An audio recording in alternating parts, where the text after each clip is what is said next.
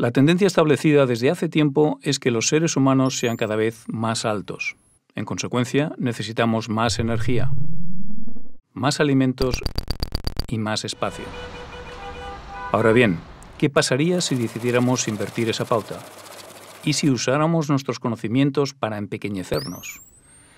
El increíble hombre menguante es un proyecto especulativo de Arne Hendrix centrado en las implicaciones de reducir la especie humana a una altura de 50 centímetros. Según el artista, un humano de 50 centímetros necesitaría únicamente del 2 al 5% de las calorías que consumen las personas de tamaño normal. Si los seres humanos deciden reducir su tamaño, mantendrían una relación radicalmente distinta con la gastronomía, la agricultura y la industria.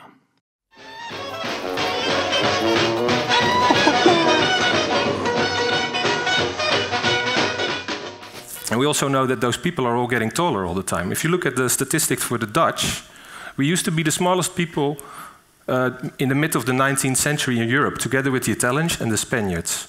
Now we are the tallest people in the world. Now, of course, that represents an increased human height pressure. That means we just need more of everything. More energy, more food, more water, more space. Now I can illustrate that by a funny thing that I found in the press not too long ago.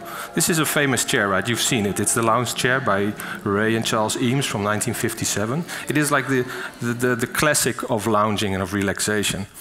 But Vitra, the company that manufactures these chairs for Europe, wasn't satisfied with it anymore because their customers were getting taller. They were not very comfortable anymore in this classic of comfort. So they said, let's add another 10% to this chair and it will be fine. We can sell them again.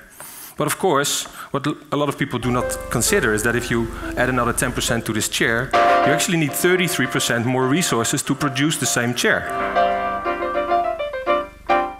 It's also more expensive, by the way.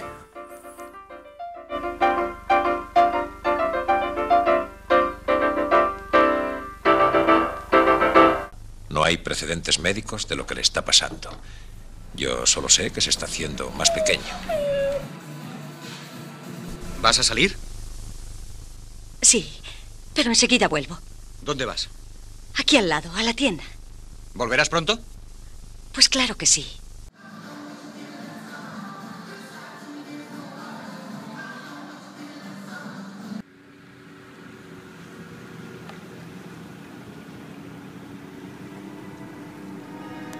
Volví a sentirme un hombre.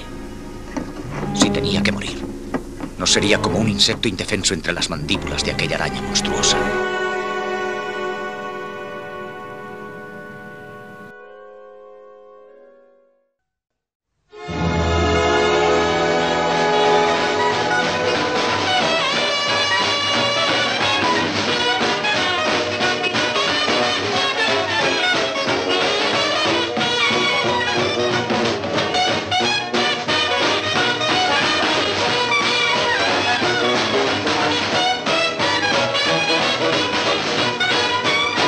Dios mío, he dejado a un hombre sin conocimiento con una fresa.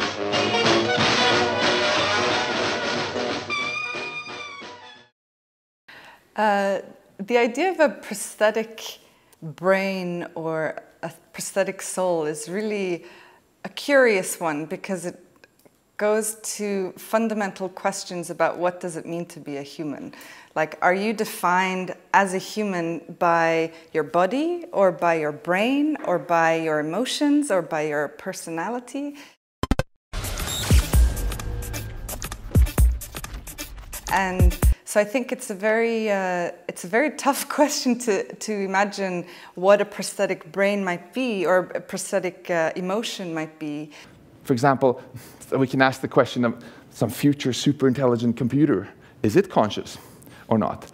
As far as consciousness is concerned, it's a very hot topic these days. In fact, in philosophy, it's called the hard problem. Everything else is an easy problem somehow. But this is the hard problem.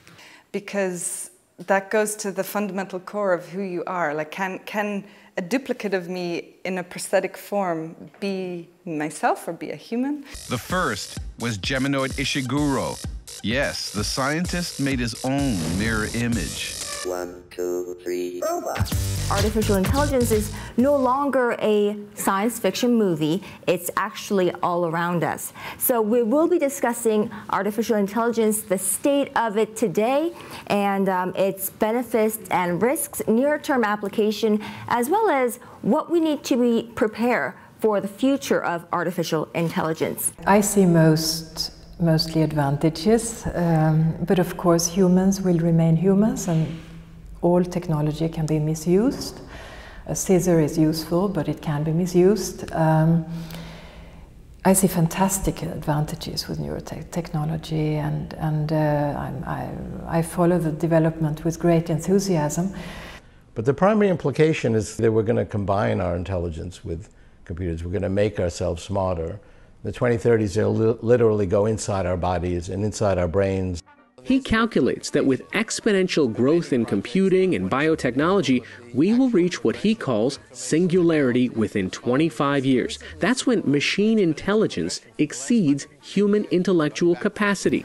Another interesting consequence of the ability to understand language is that, for example, Siri, which is cute, but really doesn't understand what you're saying. It's really, in some sense, a prepared set of answers to a prepared set of questions. And as soon as you get outside the prepared set of answers, it says, oh, let me check on the web and see if it has something useful for you. Mira lo que he encontrado en internet sobre este web Russell. Lo siento, no veo este Russell en tus contactos. But if Siri actually really understood your question and really had access to a lot of knowledge and is able to listen to all your phone calls, to understand all of your emails, to listen in on your person-to-person conversations because it's in your pocket, then it can be really the ideal personal assistant. The risks, I think, may be that we sometimes become overly enthusiastic, so that we overinterpret the results. For example, magnetic resonance imaging is used in a very interesting way to detect consciousness, the contents of consciousness, in a sort of neurotechnological mind reading. You claim there are a handful of synthetics who can think and feel. These machines aren't conscious. Well, this is extremely exciting, but we're only scratching the surface. And to believe that we're actually reading what people are thinking is simply wrong. As far as consciousness is concerned, I'm not so convinced that it's the hard problem. First of all, you have to formulate it coherently. What's the problem? I mean, I quoted Francis Crick, I didn't mention him, as saying that he has an astonishing hypothesis that consciousness comes from activity of the brain.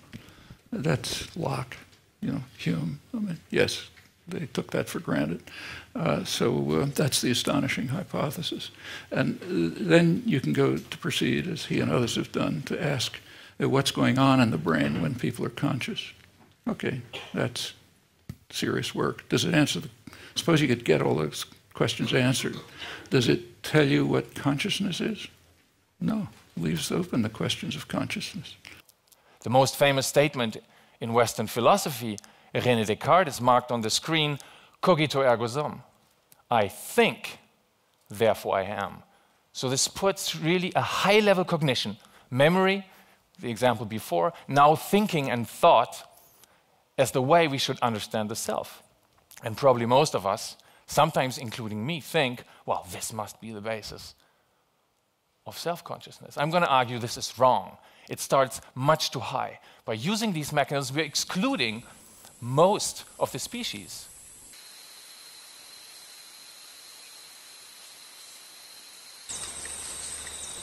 Not even in monkeys, our closest relatives, or chimpanzees, we could study this because they don't have language. So we need to have an approach, a neurobiological approach, and the first approach that people took was the so-called visual mirror self-recognition task, which even some animals can pass.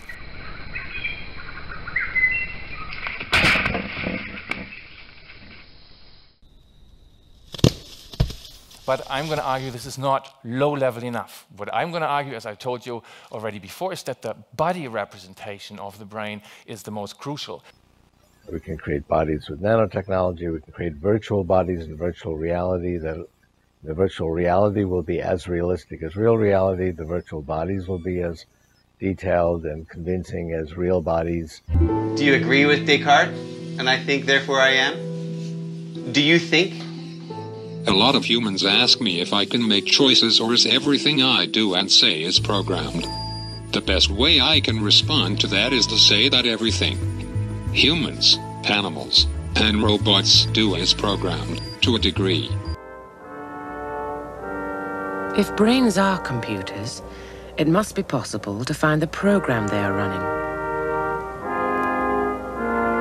Any other computer could run that program, and it would also be intelligent. Will the program of the mind ever be found?